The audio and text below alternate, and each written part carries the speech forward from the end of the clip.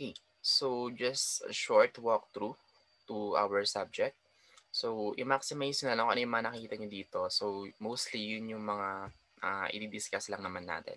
Okay, so sa homepage, alam na alam nyo na to kung paano pumunta dito. So, mahahanap nyo dito yung welcoming message, and then the course delivery, and then the course overview. Actually, yung pinakamahalaga dito is yung course overview.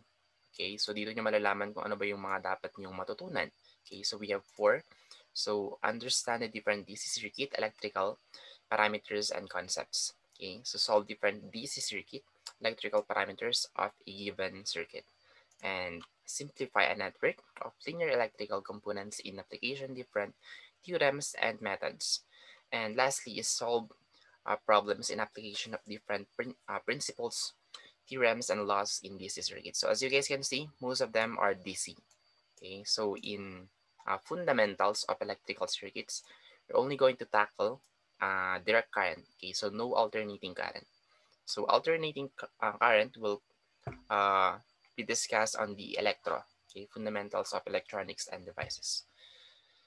All right, so for the syllabus, so alam niyo na rin naman na siguro to. So here's the basic things that you need to check. So this is a 3-unit lecture.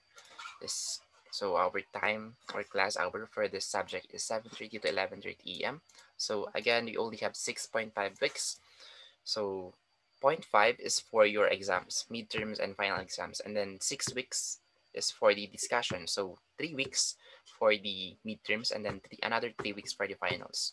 Okay, so the class started from May 3 to August 5. So just take note on that one.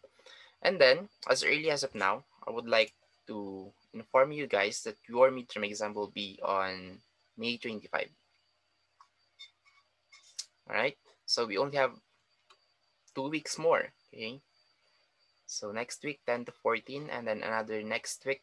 I mean next week is 17 to 21. Then after that, exam. Okay. So it's May 24. Okay, May 24 and 25. I think 24, 25, 26. That's the examination date. Right. So I hope we are clear with that one so that you guys know our timeline.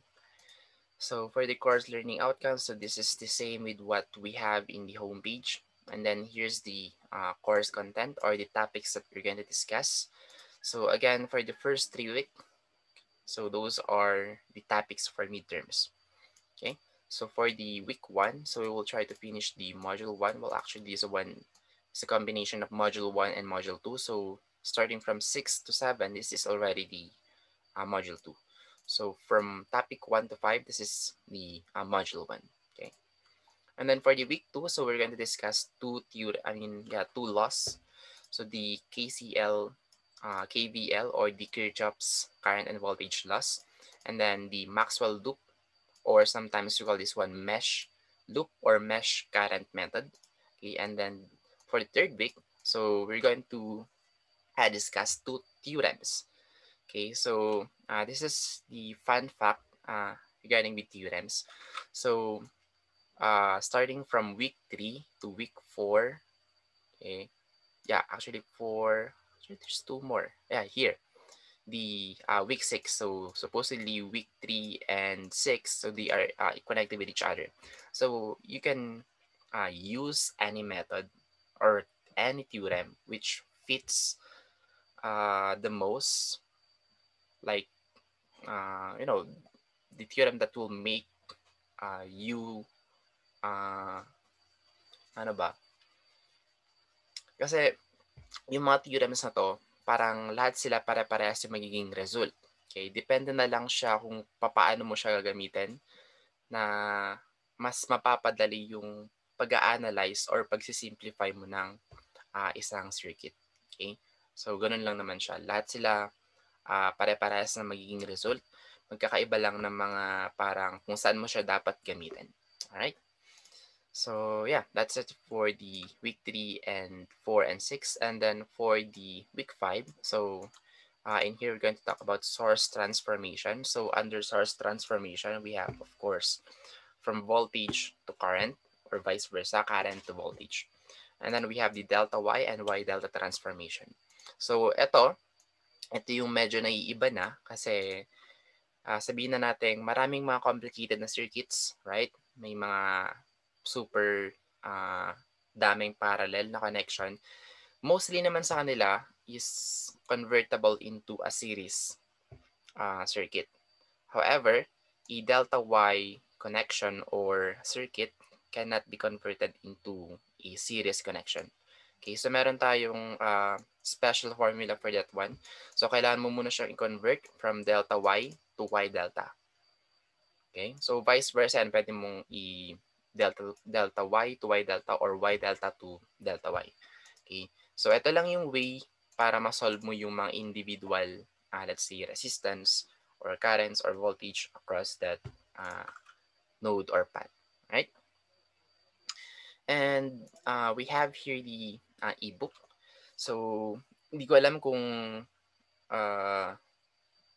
na-check nyo ba to for your past subjects before in our Canvas.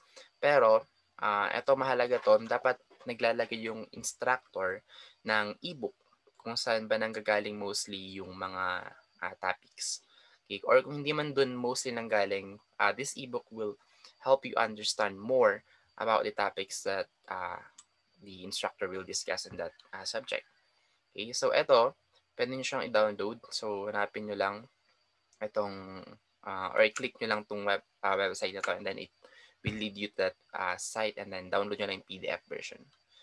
Okay, so basis of evaluation, so alam nyo na to. So, discussions, quizzes, assignments, and examinations, all of those are important.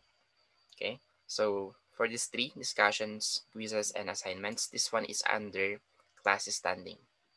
Okay, so 50% yun sa klase natin. And then another 50% for the examination, which is for the midterm exam. So that's how we compute your midterm score. So take note that, again, in UC, the passing score is 60%. Okay, so you must have a total of at least 60% for you to be able to get a grade of 75. Okay, so hindi tayo 50%. So laging 60%. So for the tentative final score, we have 50% class standing. So the same lang din, 50% ito yon sa finals naman to. And then 50% for the final exam. Alright? And whatever is the result, this one will be your tentative final score. And then for us to be able to, solve or get your final score, so we're going to get 1/3 of your midterm score right here. And then 2/3 of your tentative final score. So as a result, kung ano man yung makuha namin dito na range, let's say 60, then congrats, you were able to pass the subject. So you already have a grade of 75. So kapag 61 and above, let's say 61, 65, maybe 76. So meron tayong range na ganun. So I think dapat isama yun dito para may idea kayo kung ano ba yung equivalent grade nyo kapag ganito yung score nyo. Okay, so next time isasama ko yan. Anyway, that's it for the syllabus. So were all of you able to follow?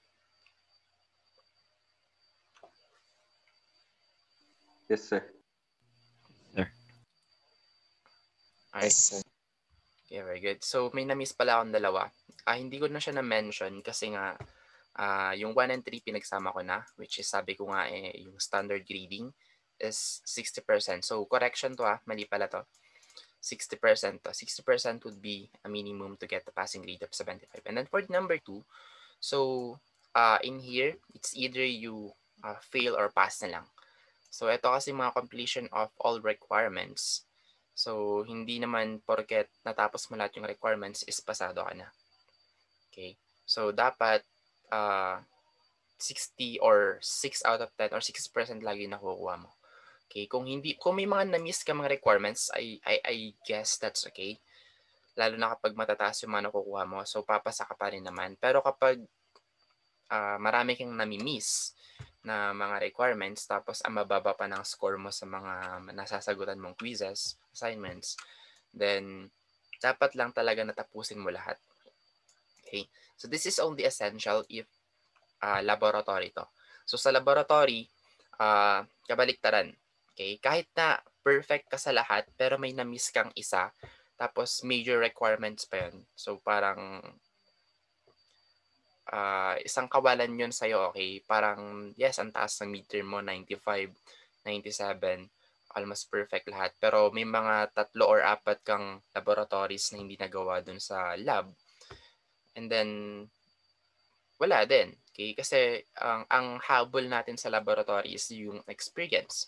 Okay? Kung yung hands-on mismo na experience kung paano mo siya ah, mapapagana or paano mo i-apply natutunan mo sa lecture. Okay?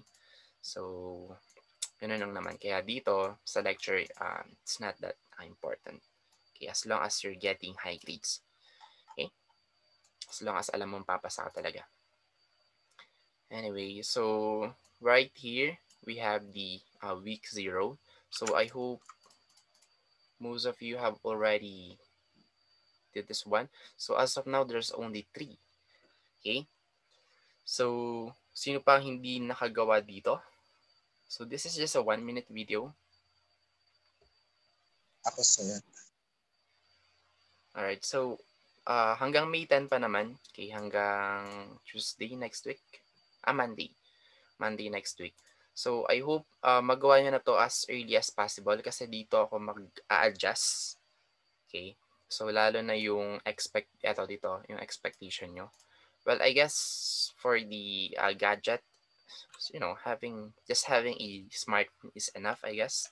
Since uh, pwede na yon para makapag-picture kayo ng solutions nyo. So, take note, dapat working yung camera nyo, okay? Hindi lang porket merong smartphone, okay na. Kasi, kakailanganin ko yung mga solutions nyo for your quizzes and activities. Okay? So, for the others, so bahala na kayo kung ano yung mga gusto nyong idagdag. Okay? Kung ano yung mga gusto nyong sabihin. Okay?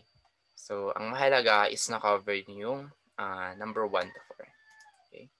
So, in that way, I'll be able to learn more about you guys. And yeah, I'll be able to change or adjust things that I need to.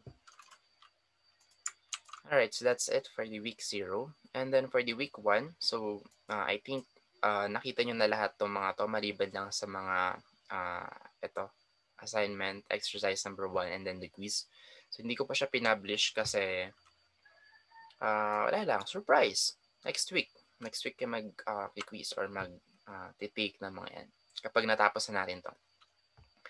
Alright, so the first thing that you need to check is of course the overview, okay, of this week 1. Okay, ano ba yung mga i-discuss natin? So, we'll define electric circuit, we'll define Ohm's law, and different types of circuit. We'll also define electric power, and lastly, we'll define heat energy. Okay, so actually yun lang naman yung mga topic learning outcomes, and then mostly kung ano yung nasa topic learning outcomes, yun yung mga topics na i-discuss natin. Like for example, electric circuit, yan, Ohm's law, and hindi ko na nasama dito pero the types of circuit, okay? And of course, we have series, parallel, and then a combinational circuit, okay? So kulang din to. We must also have here the electric power and then the heat energy. Anyway, so we have here the lecture presentation or the title of the PDF that I have included in here. So meron tayo ng Module 1, Electric Circuit Ohm's Law. So, yun, hindi pa pala updated to. So, sorry for that one. So, dapat meron pang isa, which is the series parallel and parallel series circuits. So, dapat dalawa yung nasa lecture presentation sa dalawang PDF. And then, I have also included here some video materials. So, if ever na hindi nyo naintindihan yung diniscuss ko with some parts or some topics in Module 1, so you can always check this website. So, what is the electrical circuit? What is the Ohm's law, charge power, physics problems, basic electricity, etc. etc. So, mostly yung mga topics natin dito, nilagyan ko ng video. Okay? So, this one will explain more, okay, or in-depth explanation regarding with that topic. Okay, so yun lang naman. So make sure to check those videos. So saglit lang naman sila, mga 7 minutes, 7 to 10. Actually, meron yata 30 minutes. Pero yun kasi yung mga examples na sa series parallel and parallel series circuit. And again, the same with this one right here. So ito yung ebook na meron sa syllabus natin. Okay? At ang Fundamentals of Electric Circuits, second edition. Alright, and then for this week, okay, or for this module 1 and 2, so most of them are taken from this website, All About Circuits. So make sure to check this one also. Okay, kasi baka may mga information doon na hindi ko na isama, which is essential pala. So, yeah. Pero I doubt na may mga na-miss ako kasi kinuha ko naman yata lahat. Okay, so ito lang, just to say that this is where all of the information from my PowerPoint came from. Okay, all about circuits. Alright, so are we clear so far regarding with the overview for the week 1? Yes, sir. Alright, so ilan na tayo? Yes, 9. So there are now 8 of you guys, so that's a good sign. So I hope the others will be able to catch up. Alright, so we still have 7 minutes. Yeah, 7 minutes and 50 seconds. So I guess enough yun para makapagtapos tayo ng ilang slides. Oops, ba't pala save yun? Alright, so let us now discuss the module 1. So, itong binuksan ko ngayon is ito yun. Okay, so just check this one and then you will see the same presentation as what I'm sharing to you guys right now.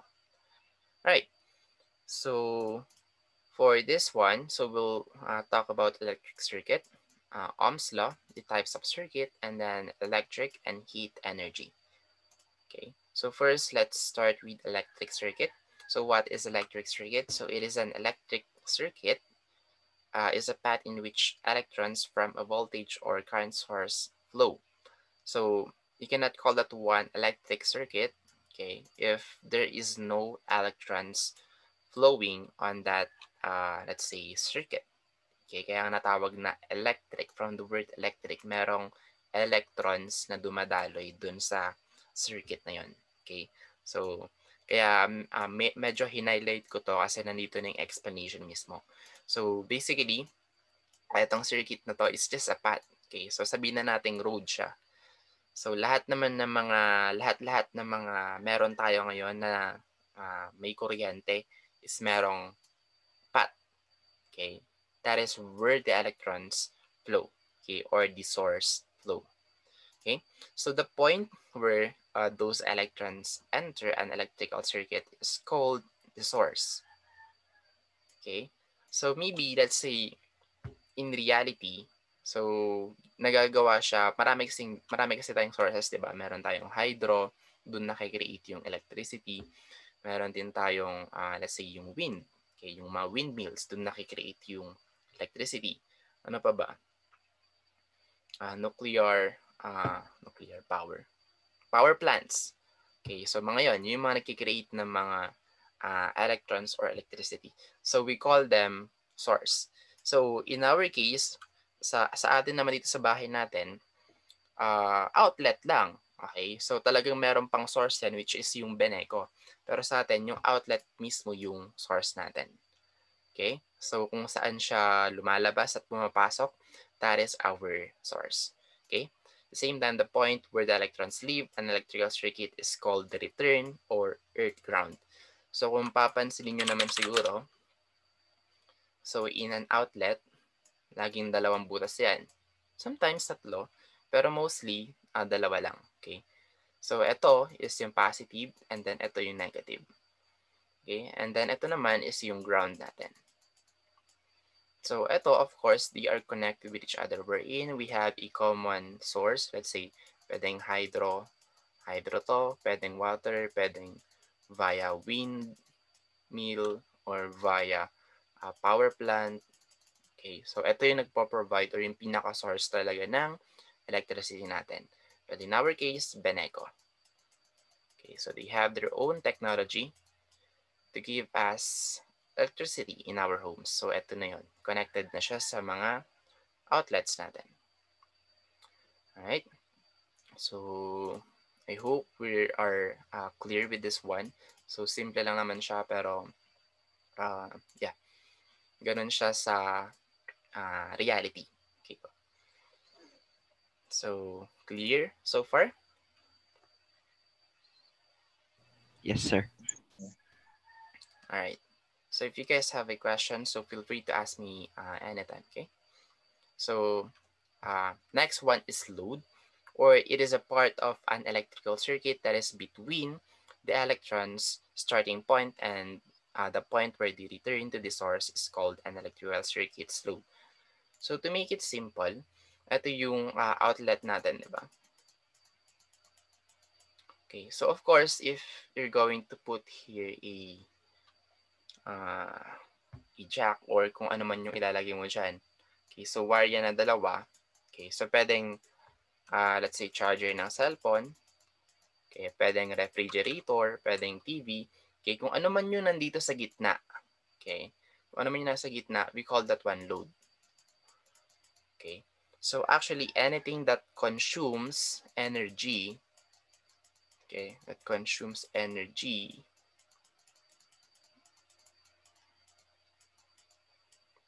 okay, anything that consumes energy from our outlet, okay, is called load. Okay, so kung wire lang yan, okay, let's say ganyan, na may loop, okay, so hindi yan hindi yan load kasi wire lang siya. So dapat merong between na appliances or kung ano man yung nagko-consume ng energy natin for us to be able to say that one that it is a load. And kapag ginawa mo yung let's say eto, magka-connect silang dalawa. So sasabog tong outlet mo kasi hindi pwedeng magsama ang positive and negative. So magko-collide sila.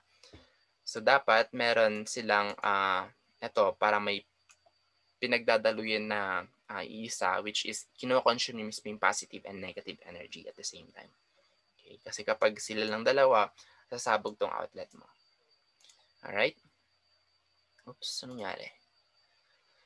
Okay, so again, kagaya ng sabi ko kanina, a load is just an electrical circuit or appliance or home appliance like a refrigerator, television, lamps, or any other complicated appliance such as hydroelectric power generating station.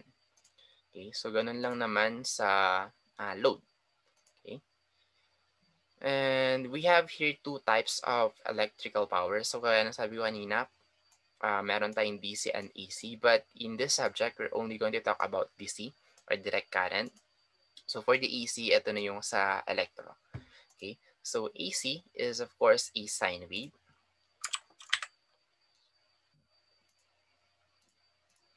So, AC is a sine wave, ganito siya. But for DC, ganyan lang siya, diretso lang.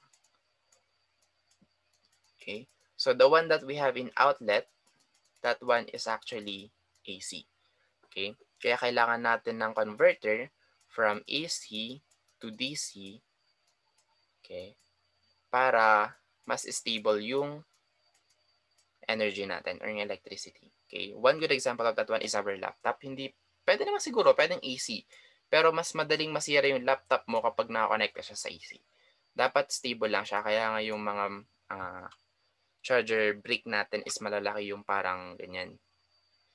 Kung man tawag doon. Pero that one converts the electricity from AC to DC para mas stable yung electricity. So stable 220 volts lang siya. Alright?